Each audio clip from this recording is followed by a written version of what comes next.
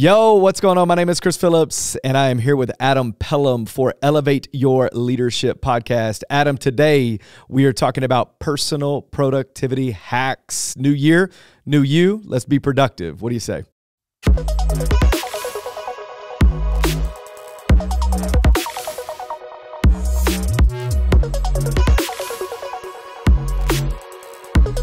All right. Hey, what's going on? My name is Chris Phillips again. Like I mentioned a second ago, I am here with the co-host. What is your name? My name is Adam. Let's go. Come on. I'm ready. Should we do a heat check? We hadn't done a heat check in a while. It's been a hot I brought the second, heat dude. today. Thank you. Let's Shout go. out Hayden Ratner. Shout out PH, man. For Pastor Hayden Ratner Golly. for the taxis that he Super gave me. clean. Buttery. Yeah, they're nice. Buttery. Oh, they feel so good, too. I know. They do I have know. a different leather. It feels nice. Dude, it's different. Yeah. It's Okay. different. It is different. Shout out PH, man. Not easy to match the yellow with everything, but it's good. Yeah, you like look it. very Steelers. It pops. Yeah, and I'm not. So, go Broncos. Go Broncos. It's Bronco Broncos. Nation. Let's All day. ride. All day. Oh, no. Hang on. So, hey, Adam, today we thought about a couple of things that we could talk about in terms of just like how can you go to the next level in your leadership? Yeah. And, man, over the last year and a half, probably 2 years, really, I'm really zoning in on a couple of things right now for me. And my leadership specifically, as I've had more plates spinning and things going on, I've had to be more cognizant of when I do things. Yeah. I want to give my best to the things that I need to give my best to. And not that I don't need to give my best to everything, but there are certain things in and throughout my day where it's like, okay, this does not take as much mental and emotional and physical energy to do. So I don't need to do that when I'm at my highest mentally, physically, and emotionally. Yeah. Right. So I'm trying to calculate my day on like, okay, these things are good there. These things are good there. We're calling it personal productivity hacks. Right. Yeah. But a couple of years ago, I led our team through a book, and we'll walk through an exercise from Carey Nieuwhof. If you haven't read the book, it's great. I think, Adam, you got a copy of it. Game changer. Yeah. At Your Best is the name of the book. That we are kind of got some inspiration from with Carey Nieuwhof. And man, Carey said this in that book. He said, you owe it to yourself and the people you love the most to bring your best energy to each day. Yikes. You owe it to yourself and the people you love the most to bring your best energy to each day. I'd even go further in being in ministry to say that the work that we do has an eternal impact. Yeah. And so if we can't bring our best to every day for something that has eternal impact for so many, then, man, we're really missing the boat. And so I need to discipline myself. I need to be probably more rigid with some things so that I'm bringing my best every day so that hopefully we can make the most for the kingdom of God, right? My neighbors that don't know Jesus deserve me to bring the best for me to help them walk into that relationship. Yeah.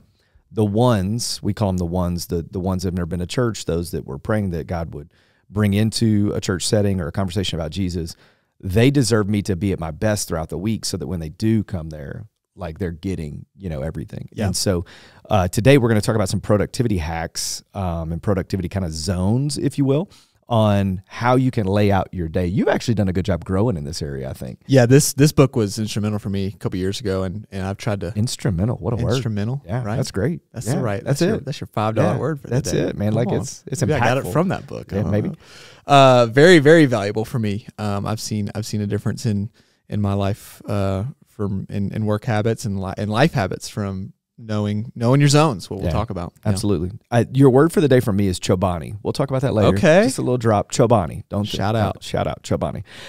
So here's what I want to do. The concepts that we're talking about here is like a red, yellow, and green zone. Yeah. As a matter of fact, even in Carey's book, he's got like a little dial, how to get time, energy, and priorities working in your favor. And from there, he's not the originator of this, but many marketplace, business marketplace, kind of productivity hacks would do the same thing. Find your zones, the things that work well for you. But I think red, yellow, green is probably the best, because yellow, we're slowing down or speeding up if you're an aggressive driver. You never know. I would be more of the speeding up guy. Adam would be more of the slam the brake guy. Red is I'm stopped, and green is like, let's go. Here we go. Yeah. And so it's that, right? So, I mean, red zone is exactly that. Like it's a time when you're like least productive. Like you don't feel like you can get anything done. Yeah. Mentally, you're physically drained. Like it is not the time during this red zone time for you to do significant work, creative work or like significant decision making time? When's your red zone? Red zone used to be mornings, and we'll talk about but now red zone is definitely post 7 p.m. I'm cashed. Like if I have to make a decision after like 6 p.m., it's over. Bad. Yeah, it's not good. And my elder meetings right now are 6 p.m., so it's tough. That's fun. Those are days I have to really pay attention. But like, Lock in. red zone. We'll talk about that in a minute with the red zone. Yellow zone. This is like the transitional kind of. You know, it's like a moving target a little bit. You're not at your peak energy, but you're also not like completely drained where you don't need to make any decisions, right? Like you could do routine tasks. You can have like less demanding activities are in your yellow zone. When's your yellow zone? Post lunch. Yeah. Post lunch. Mine's naturally. like 2:30. Yeah. Kind of 2:30 for me. Yep. I'm still good. Maybe even 3 to 7, like to me, 3 to 6, somewhere around there. It's like yellow, like 2:30, 3, 7 to 7, somewhere around there is yellow for me. And then green, baby, let's go. Come on. This is peak productivity. My mind is fresh. I'm energized. I'm creative. It's ideal for the most important and creative task of the day. Yeah. Green zone is for you. Mornings now. Yeah. Yeah. Was not. Are you fully switched? Yeah, dude. Okay. Yeah, it's great. Game changer. Like, man, get me up in the morning. I'm ready. I am ready to go. Yeah, I've made that switch probably in the last year. Okay. Like, how did you make that switch? So yeah, for me, I found so I try to exercise every day, if not every day. You know, if I miss movement every day. And what I found is actually I used to be a big believer in working out, going in the afternoon after work, all that kind of stuff. But what I found actually is moving and exercising actually gives me more energy. Okay. Where it's like, you know, if I'm sitting around all day, what's that law? I don't know if it applies. I know it's physics. I don't know if it applies to humans or not. An object in motion stays in motion. An object at rest stays at rest a little bit. So what I found is like, man, actually the 3 or 4 hours post, you know, moving, exercising, whatever that looks like, I'm actually more awake. I'm more alert, all that kind of stuff. Now, flip side, you know, like we talked about, after the workday now, it's like 7 p.m. post that, I'm good. Yeah, it's why I'm done, because I'm not moving. Like I get on the couch like after the kids go to bed. You're not moving. Yeah, after the kids go to bed and everything, I can fall asleep at any time. I typically go to sleep about 10:30. Okay. I wake up at like 4:45. My body doesn't require a ton of sleep, so that's clearly I've been average American gets less than 6.5 hours of sleep now. Yeah. I saw a study not too long ago. Anyways, but my body doesn't require it, and I've been tracking it, right? And but like if I ain't doing anything on the couch, like, oh man, I'm done. Cash. I'm out. Yeah. Libby can watch something. You get the head dose a little bit. Done. Out. Green zone for me is for sure in the morning, and it's there. So what really what you have to do with these zones, right? You have to, like, you've got to identify your zones. Like, much like Adam walked through here. Yeah. Nobody's saying that one zone is better than the other. You may be full on red in the morning. Yep. And what that means is, like, you don't need to prioritize heavy decision making and creativity in the morning. Yeah. I am married to what I would think is one of the most get after it Proverbs 31 women that I know. Yeah. And she is very much can be a green zone past 7 p.m. Yeah. And I'm like, that's wild. Yeah. Not in the morning. Like anything before 8 a.m. Don't even talk to her. Not a green zone. Not a green zone.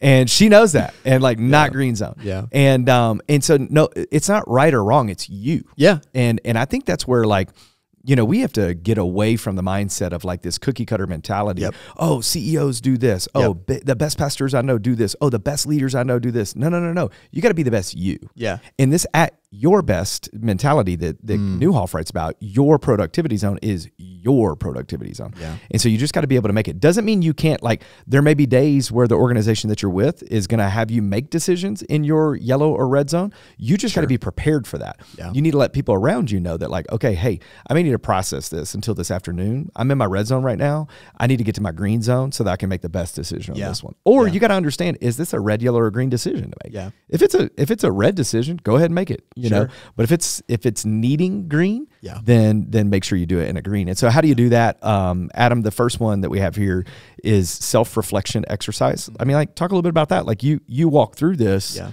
How did you self-reflect on what you needed to do? Yeah, I combined really the zones that I found myself in with the workday, combining that even with like things that I'm naturally more passionate about in my job and in my work, and things that I'm not necessarily passionate about but still need to do. Because when we talk about red, green, yellow zones, it's like that doesn't give you a pass just to not do anything during the red zones. Yeah. Right. You still got to go to I'm work. out. Sorry, I'm in red zone. Don't talk to me for a couple hours. Like, you still got to do your job, right? Yeah. But it's prioritizing, okay, what are the natural things that I love about my job? And, you know, don't hear, I love everything about my job. Don't, I got you.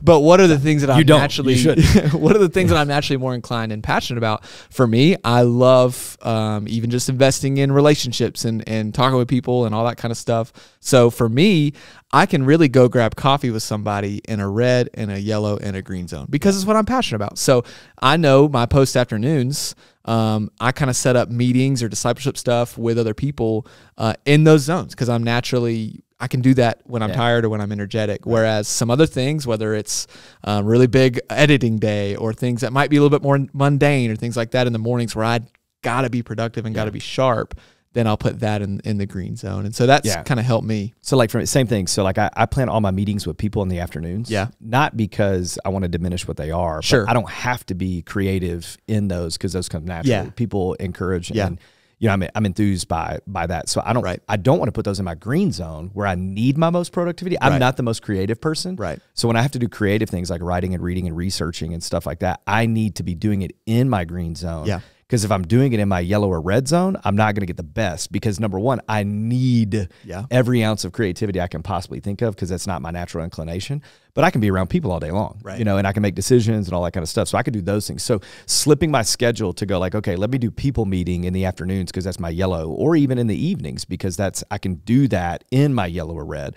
But man, creatively speaking, if I'm doing this or podcasting or thinking or researching or, you know, any of that kind of stuff, writing, I need to do it in the mornings. Like I try to get my manuscript for my message is in my mind due Thursdays at noon so that everything can be done. Partly that's so everybody, you know, on our team can get everything out and do that, but also partly because I know if I set noon, then I'm going to finish it in the morning and it's going to be my most creative time. Yeah.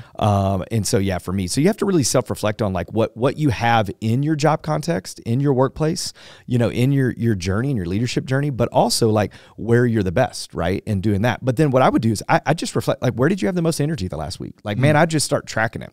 Where did you have the most energy? Where did you feel encouraged and enthused? Now, if you stayed up till whenever, you know, and then got a little sleep, don't use that day as an example. Right. But like on a normal rhythm where you're getting the sleep you need, where you're getting the energy that you need, start to think back like when you were the most energetic, when you felt most creative, when you felt most alive in what you were doing. And then honestly, I would start journaling it. I'd write it down. Yeah. Go a week or two, write it down. Man, I felt great here. You know, just in your journal, in something in a notes app on your phone or whatever else, just write morning, afternoon, and evening. And then next to it felt like energy, you know, check mark.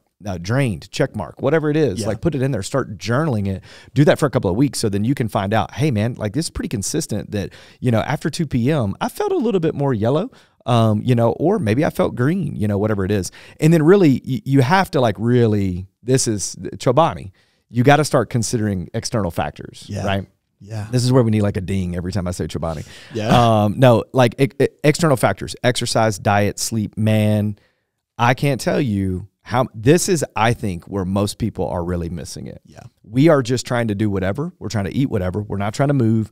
We're not trying to get sleep right. We're just doing whatever and going, well, I don't feel good. And it's like, I don't have that energy. Yeah, it's because you're not taking yourself serious enough to know that you got to do certain things. So I've been tracking everything on mine from a Whoop device for the last like 2 years to find like, you know, I'm trying to get in the green zone in terms of recovery. In that. And a lot of that goes to my diet, my eating habits, and all that kind of stuff. Some of this, I know everybody around the office is tired of hearing about HRV. And they're like, HRV, is that like a car? What do we got going on?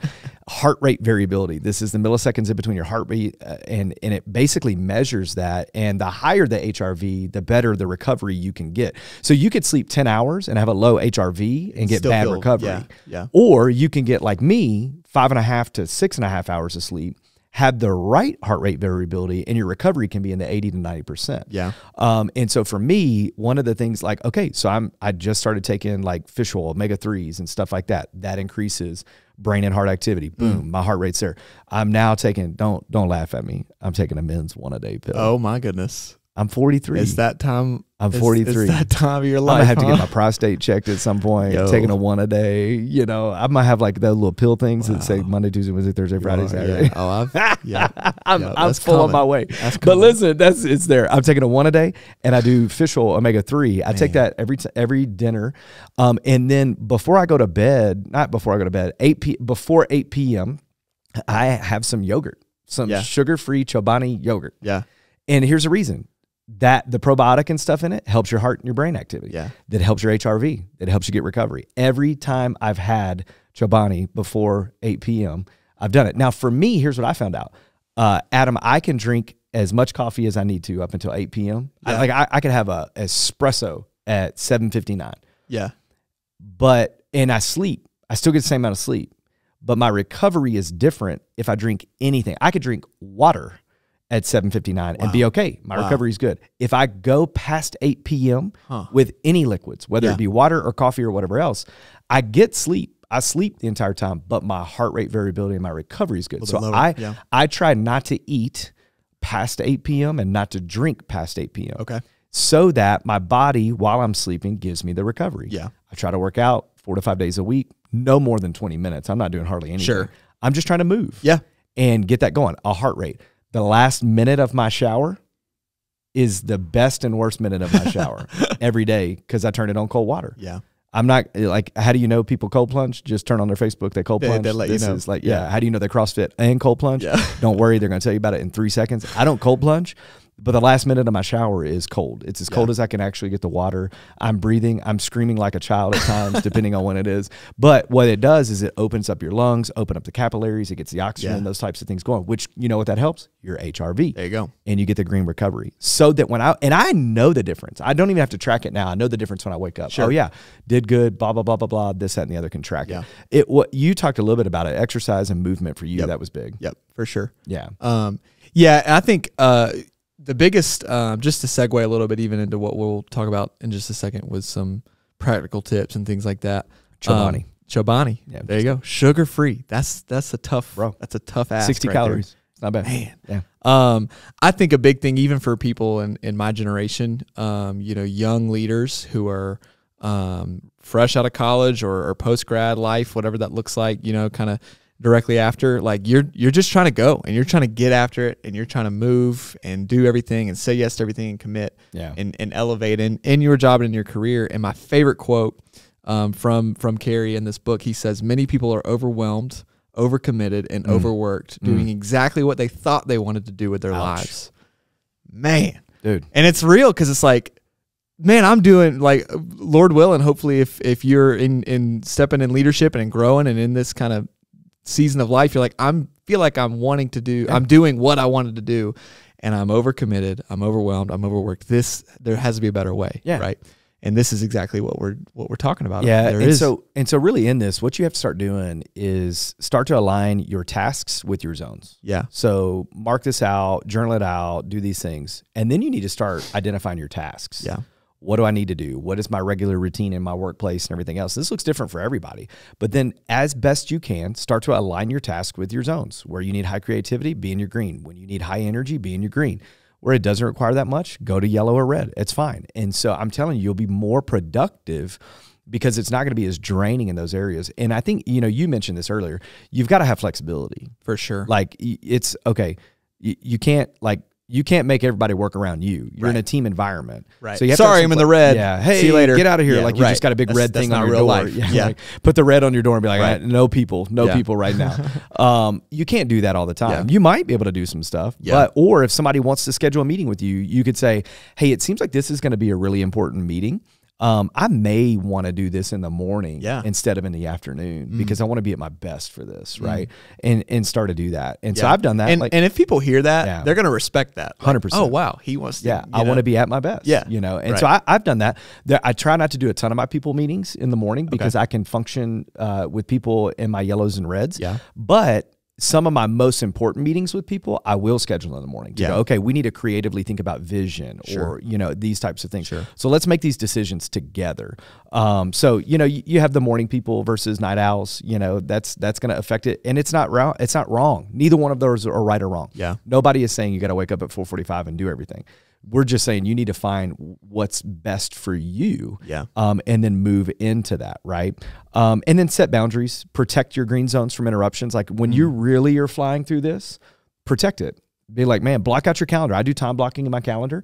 And so there's sermon writing time blocks. Yeah. So, the team and everybody knows, like, hey, we're not scheduling anything during this time. There's no one-on-ones going during this time because this is creative time, and so protect it, like put boundaries around it. But also like tell them that, hey, one of the greatest things I have to do right now is guard this time so that I could be at my best for this because this is such a crucial component. So I need you to know, I'm not saying I don't want to meet with you. Can we just meet at a different time? Because I'm trying to protect these boundaries. One, they're going to respect you for what you're trying to protect. Two, they're going to respect you for being honest about it in that type of way. Yeah. And man, like rest and recovery, like you have been going to bed and you've been waking up. Yep. Like you've actually been doing that. Like you've really like leaned into that this year. How are you feeling right now while walking through that? Yeah. I mean, as energized as I felt and ready to go. And it goes back to what we've talked about last episode of work hard, play hard, rest hard. Yeah. You've got to reset. You got to rest. You got to recharge. You got to Sabbath. Yeah. And that's all these things are all coming together in one thing. I look at the life of Jesus. Obviously he's divine, right? Fully human, fully divine, but he did a lot. Oh my gosh. Yeah. I don't like this culture where we're like, I just need to sleep 15 hours. Yeah. I need to break. Yeah. And I'm like, you don't need a break. Right. You just need to do the right thing at the right time in the right zones. Jesus was going, man. Going. He did so much in 33 years. I mean, crazy. I had the realization the other day. So it was my birthday not too long ago. I just turned 28. And I actually thought, oh man, 30's coming. And like 30 is like right when Jesus started, like, especially like, where am I at 30? I'm a decade older than Jesus. Yeah, right. How do you think I feel? What a life. I've done nothing with my life, and I live for a decade more than Jesus. It's so true. He was going. He was going all the time. Yeah, and but so also had that balance. And I mean, obviously, he knew his zone, and probably better than everybody. So, 100%. hey, understand your zones. Understand the concept of it, right? Identify your zones, like where you are, which ones are yours, where's the best. The third thing, the next thing is to tailor your schedule. Tailor your schedule to it. So know the zones, understand them, identify yours, tailor your schedule to it. Then, just start living it out. Like live it out, right? And then guard your time and do all of that kind of stuff so that you can be living at your best, right? When you understand when you are at your best, you can schedule your most important work when you're in your prime, Carey Nieuwhof says. When you understand when you're at your best, you can schedule your most important work when you are in your prime. And so, man, hey, I encourage you, if this was encouraging for you today, man, live this out. If you have questions, don't hesitate to reach out to us. Man, hit us up, give us some experiences that you have, what works best for you and all of that kind of stuff. And then, man, subscribe, tune in, share this with other people. If this was something that encouraged you or you think can encourage someone else, share it with them. Share the link to the podcast. We'll have some notes and stuff like that. If you have any other questions, don't hesitate to reach out. I hope you can be at your best because what you do matters. It matters for you, matters for those around you, but most importantly, it matters for the kingdom of God. So elevate your leadership. Let's do it. Until next time.